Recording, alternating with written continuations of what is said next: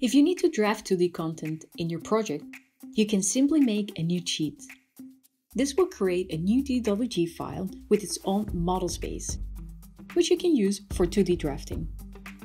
This is very different from traditional BIM software, where sheets are stored in the main file.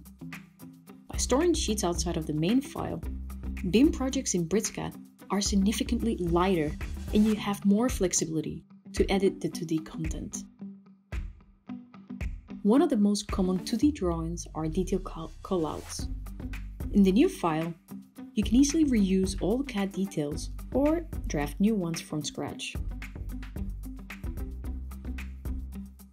When you're done editing, just place the viewports on your sheet and you're ready to publish them with the rest of your BIM drawings.